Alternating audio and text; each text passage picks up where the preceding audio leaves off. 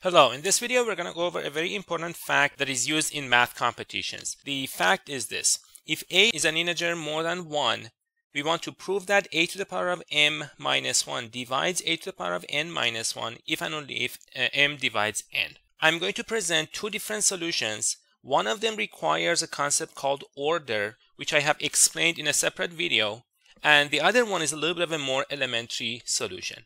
And if you stick with me to the end of this video, then I will also give you a link to a Putnam problem that uses this fact, and in fact it becomes a pretty easy problem. So let's get to work. So first, the definition of what order is. And again, this concept and the proof of the theorem and an example is included in a video that I placed the link on the upper right corner, and also you can find it in the description of this video. Order of an integer a mod n is the smallest number that when you raise a to that power, you get 1 mod n. The key theorem that I'm going to be using is a to the power of m is congruent to 1 mod n if and only if the order of a mod n divides m. So let's see what we're trying to do. What we are trying to do is we want to show that a to the power of m minus 1 divides a to the power of n minus 1 if and only if m divides n. So I'll have to take order of a mod a to the power of m minus 1. So here is the solution. So the claim is order of a mod a to the power of m minus 1 is in fact m. This is not very difficult to see. The reason is a to the power of m is in fact congruent to 1 mod a to the power of m minus 1. That's clear because a to the power of m minus 1 is divisible by a to the power of m minus 1. And if k is something between 0 and m, then a to the power of k minus 1 is less than a to the power of m minus 1, which means a to the power of m minus 1 does not divide a to the power of k minus 1.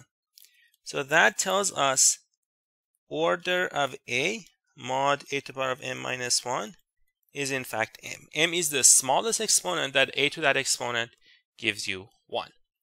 So now, by the theorem, by the above theorem,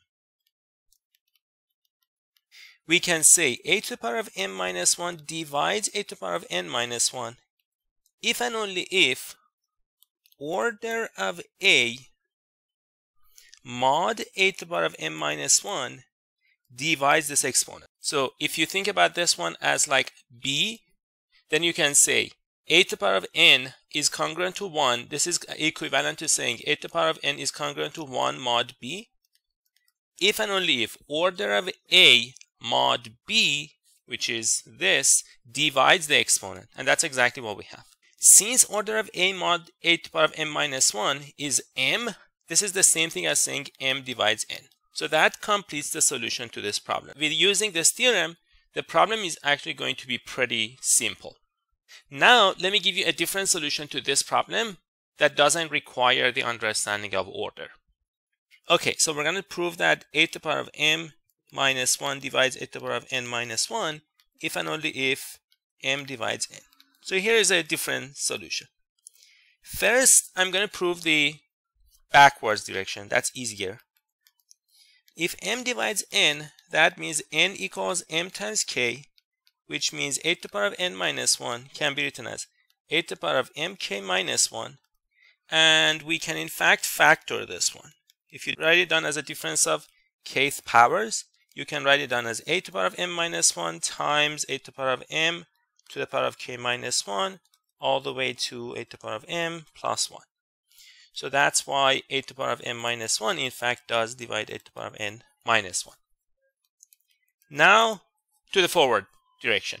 In the forward direction, what you can do is you can assume that m doesn't divide n and get a contradiction. So suppose a to the power of m minus 1 divides a to the power of n minus 1, but m does not divide n. So what we're going to do is we're going to write down n as m times q plus r for some integers q and r, with r being positive because we know that the remainder isn't 0 and less than m. So if you write down a to the power of n minus 1, you get a to the power of m cubed plus r minus 1, which is, I'm going to show that this cannot be divisible by a to the power of m minus 1. This is a to the power of m cubed times a to the r minus 1. Now, if you rewrite this a to the power of m cubed minus 1 plus 1 times a to the power of r minus 1, this portion is divisible by a to the power of m minus 1. So this is going to be a to the power of m cubed minus 1 times a to the power of r plus a to the power of r minus 1. Okay, so this is divisible by a to the power of m minus 1. A to the power of n minus 1 is also divisible by a to the power of m minus 1. So since a to the power of n minus 1 divides a to the power of m minus 1 divides a to the power of n minus 1, and a to the power of m minus 1 divides a to the power of m cubed minus 1, what we get is this: a to the power of m minus 1 divides a to the power of r minus 1. But r is positive and less than m, which is a contradiction. And that completes the solution to this problem. There's a Putnam problem that uses this technique, and if you use this technique, you can immediately solve the problem. I'm going to put the link in the description when it is ready. I haven't done that problem yet, but on this screen, you'll be able to see it when it is done.